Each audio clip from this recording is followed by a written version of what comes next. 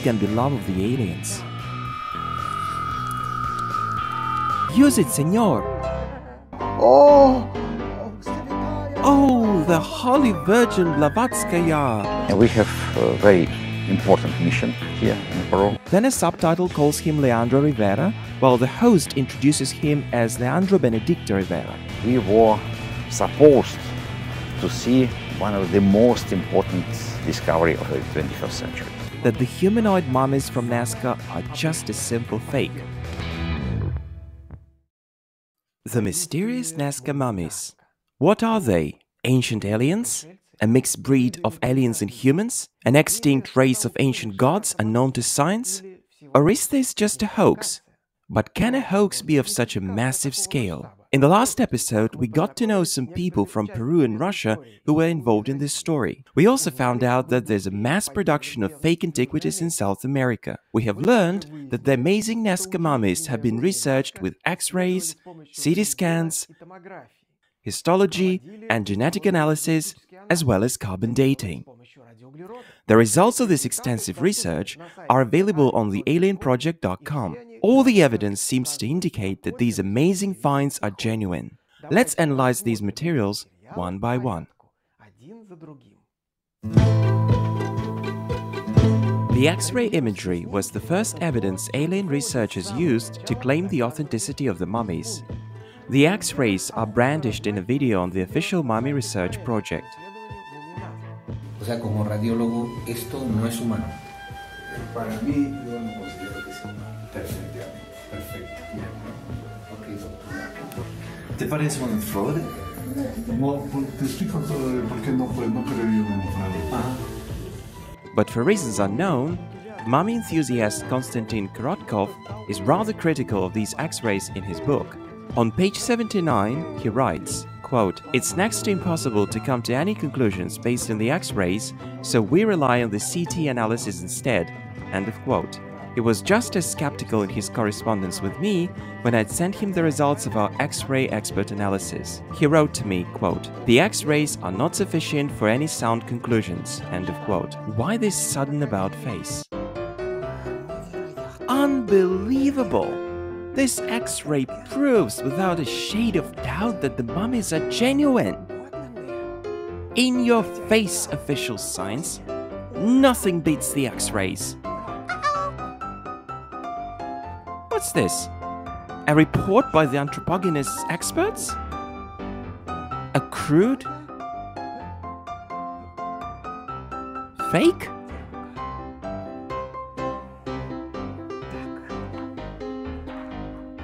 The X-ray is nonsense. You can't make any conclusions based on that. But we will study those X-rays anyway. Anthropologist Stanislav Drobyshevskiy and paleontologist Aleksey Bondarev have offered their expert opinions.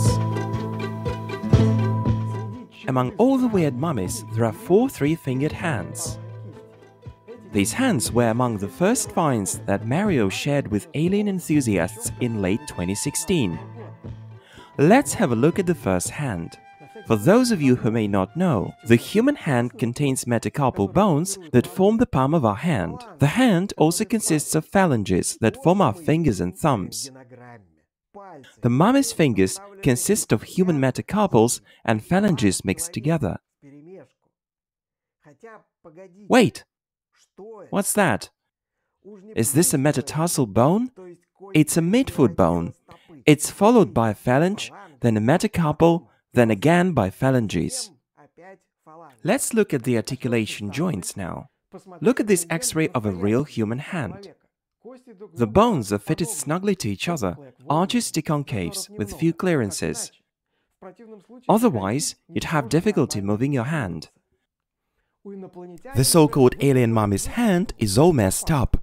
Concaves join concaves at random. And what's inside the hand? Very few joints, just a mess of stumps. And why is a human ulna there, the wrong way around, with its point facing the fingers? Let's examine the second hand now. Things look much better here. Inside the hand, we spot a tibia or shin bone, 2 metacarpals hanging loosely, some phalanges and other mishmash. Finally, here's hand number 3. looks even better. But the fingers are still a puzzling mix of hand and foot bones. Inside the wrist, we can make out 2 humeri or upper arm bones, 2 ulnae and 1 tibia that all seem to have belonged to a child. Amongst these, we suddenly find a border vertebra. Why on earth does it have to be here? Well, just because. Let's now look at all the hands together. You get an impression that their creator was gaining experience with each subsequent hand. The first hand was a complete flop, but the forger was learning from their mistakes. But if these hands belong to creatures of one and the same species, then why are they so versatile? Look at hands of different apes. They may seem to have little similarity, but they always follow a single plan. And here we only see a total hodgepodge of stuff. The official mummy website says the hands are made up of 26 bones each. I counted them up, left to right, 31, 27, 24 and 26 bones. You can check yourselves. It's a miracle of bioengineering. A bionic Lego set that uses homeotic genes. The Atlanteans were capable of creating any biorobotic servants they wished, ignoring the laws of biomechanics.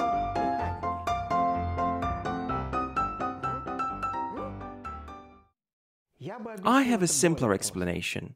Someone who created these was little bothered by biomechanics or anatomy. Their goal was to imitate the outer shape.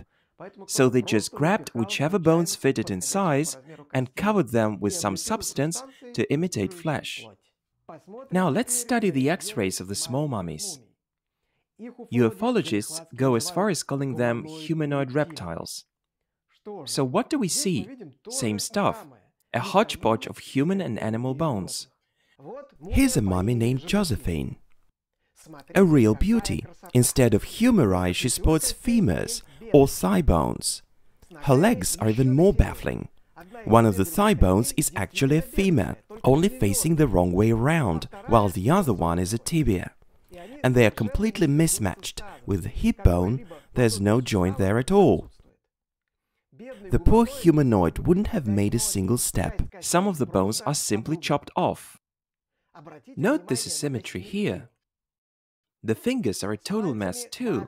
The first pseudophalanges are facing in different directions on her left and right hands, with the white part facing up or down. Well, they just forgot to turn them the right way. Stuff happens.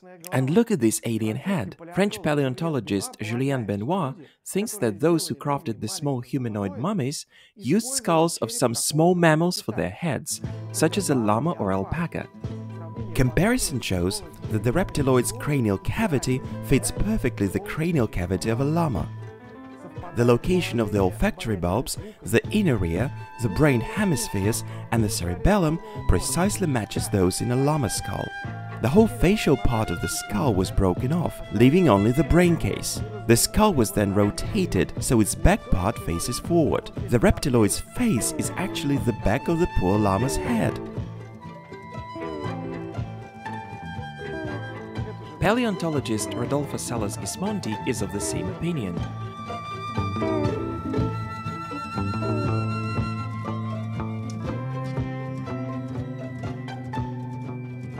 Where could the mummy forgers have gotten a llama skull? Historian Yuri Bereskin has told me that pre-Columbian peoples of Peru often made llama burials. Here's a fresh report about finding buried llama mummies in Peru. Paleontologist Aleksey Bondarev has examined a photograph depicting the base of the skull of one of the mummies, from which the skin had been lifted. See this unusual square foramen magnum, the alleged place of the junction of the brain and the spinal cord. You can clearly see how the so-called skin goes inside the square hole with no tearing. It's as if a human neck went right inside the hole in the back of their skull. You can make a doll like this, but it's simply impossible to find in a real mummy of any creature, be it of a humanoid or reptiloid kind.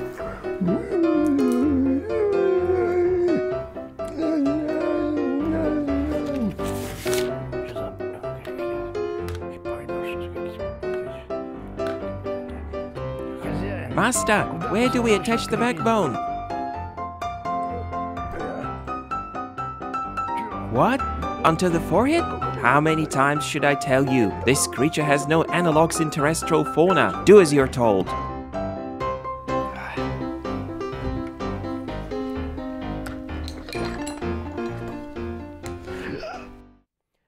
You can read about Aleksey Bondarev's reasoning in more detail by following a link in the description to this video. Alexei did more than that. At one of the Scientists Against Myths events, he retaliated the Nazca aliens by showing the mummy of an Omsk penguinoid. He used seagull and rabbit bones covered with toy clay to create a picture-perfect mummy. His skills in anatomy helped Alexei choose the right bones to make working joints and hip bone. This is what sets the penguinoid apart from the so-called Nazca mummies. Of course, we don't plan to fool people with this mummy. But just imagine what a sensation it could make. New loot has just arrived. Sensational discovery by Siberian diggers. Intelligent marsupial penguinoid Drobyshevskiy nanus from the era of, what's he called? Asgardus Darius. My Siberian mates have stumbled on this during construction of the Palenque metro lines. Don't touch it! It's radioactive! What's your price, senor?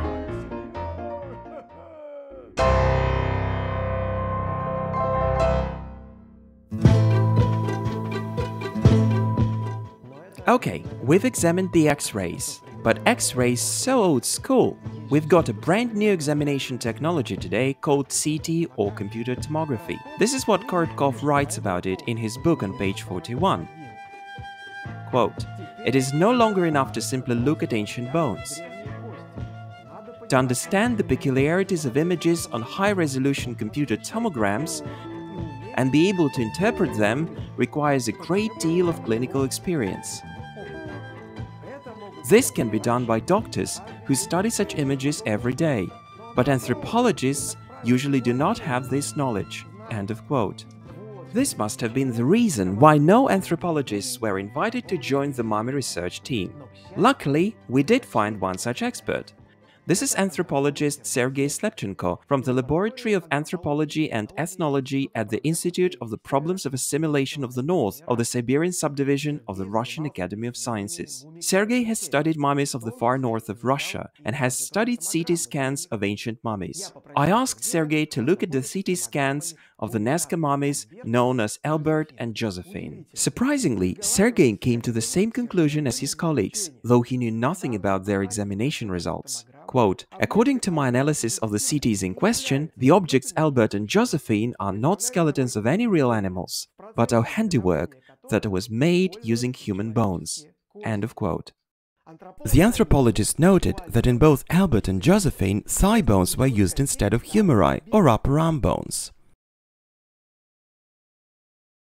Albert had a humerus in place of one thigh bone, and a thigh bone in place of the other shin bone.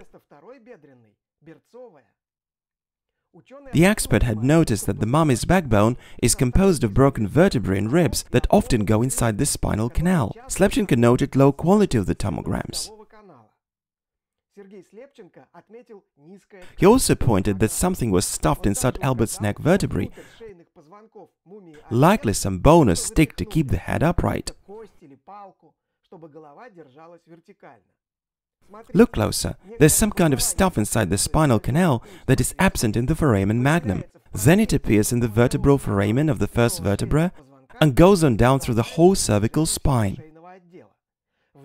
In the lower part of the neck vertebrae, this stuff spreads to almost the whole width of the neck, but it can't be found in the thoracic spine. French paleontologist Julien Benoit also notes this stuff inside Josephine's neck. You can read Sergey Slepchenko's expert conclusions in the extra materials in the description to this video. And here is a comparison of the CT scan of Josephine's skull with a llama skull made by our friends from Peru.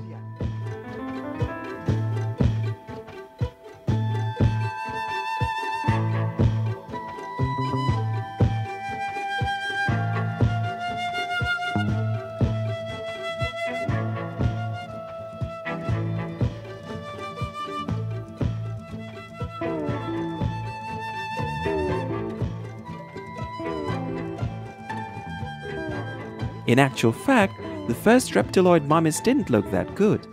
They had been preceded by several prototypes which were so poorly crafted that even ufologists dismissed them as fakes. Look at these poor victims of an amateur taxidermist. Look at this little Frankenstein. A real beauty, isn't it? The neck is a total masterpiece. Instead of vertebrae, it's made of a whole tubular bone. Although photos of these monsters were initially featured in mummy articles, you won't find a single mention of them on the alienproject.com. Mummy enthusiasts divide these mummies into two types. We have already examined the small so-called humanoid mummies. The other type is three-fingered humans. Maria, the most publicized mummy, belongs to that type. Basically, Maria looks pretty human, but her skull is elongated, she has no ears, her eyes are too big, and most importantly, she's got 3 fingers in each hand and 3 toes in each foot. Actually, her skull shape is nothing unique. Pre-Columbian communities in Peru practice artificial cranial or skull deformation. The ears might have been cut off to create a more plausible alien visage. Some whitish substance, possibly tellurine, was used as makeup. Our Peruvian colleague Luca has found traces of some tool on the mummy that resemble those left by a brush. Ancient Nazca mummies have been known to archaeologists for a long time. I mean actual mummies of real 5-fingered ancient humans. Hundreds of mummies of the pre-Columbian Chachapoya culture have been found. The pre-Columbians used special techniques to preserve the body before burial. Thanks to the dry climate of coastal Peru, human remains were well preserved. A lot of these mummies can be seen in museums. Here they are on display at the Llama Museum. Look at the way they're crouched. We've seen this before. The grave diggers may have gotten one of these mummies for themselves, but the fingers were a bit too many, so they just chop off a few, thanks paleontologist Rodolfo Salas-Gismondi of the New York Museum of Natural History. Maria lost her thumbs and pinkies. Then some flesh on the palms of her hands was shaved off to make the remaining fingers look longer. Salas-Gismondi shows this on an X-ray of a real human hand. Paleontologist Julien Benoit has noticed another interesting detail on Maria's CT. He has counted 5 sinews of her right hand extension muscles. Here's the thumb sinew while the thumb is gone. There's one more little detail. If you cut a fresh sinew, it shrinks. But if a dry mummified sinew is cut that is no longer elastic, it stays in place after the cutting, and this is what it will look like. And that's exactly what we see here. The thumb was cut off after the mummification.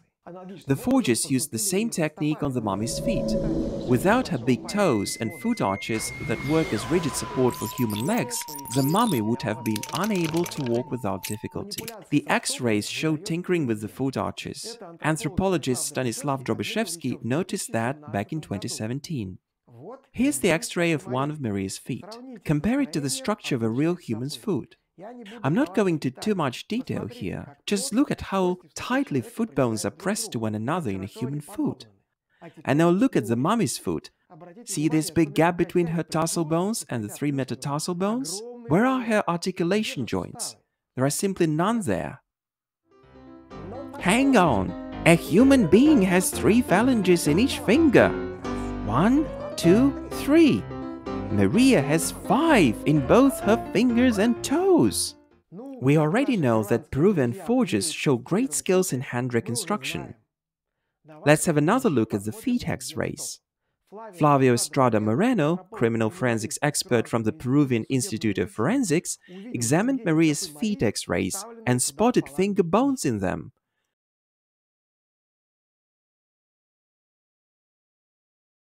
But does it really matter what bones to use to make the mummy if the poor wretch will never walk again? I also want to talk about another Nazca mummy called Pavita. This is a young child's mummy. It's featured on the Alien Project website and is mentioned in Korotkov's publications and the book. It's got 3 fingers in each hand and 3 toes on each foot. But the extra fingers and toes were so crudely removed that even mummy enthusiasts noticed that. Korotkov says in his book, quote, "There are signs of removal of fingers," end of quote. Dentist Dmitry Galetsky, one of the Russian amateur mummy experts, says in an interview, quote, Its fingers and toes were simply torn off. Originally, it had 5 fingers and then someone tore them off or bit them off." End of quote. So the fingers and the toes were bitten off. I guess biting off fingers and toes should have raised red flags, even for the most gullible ufologist, and should have given them second thoughts about the origins of another mummy that also lacks 2 fingers on its hands and 2 toes on its feet. I can't stress this enough. Someone chopped off the child mummy's fingers and toes. Dear ufologists, shouldn't this give you some food for thought? Nope. At least this fact is not commented in any of the ufological publications that I have studied. What you're saying is nonsense. Yes, bones can be faked, but tissue structure cannot. How can you fake the DNA? We have histological and genetic data to back that. It's a serious argument. Luckily, we can also use histologists and geneticists' help, including the geneticists who have analyzed mummies before.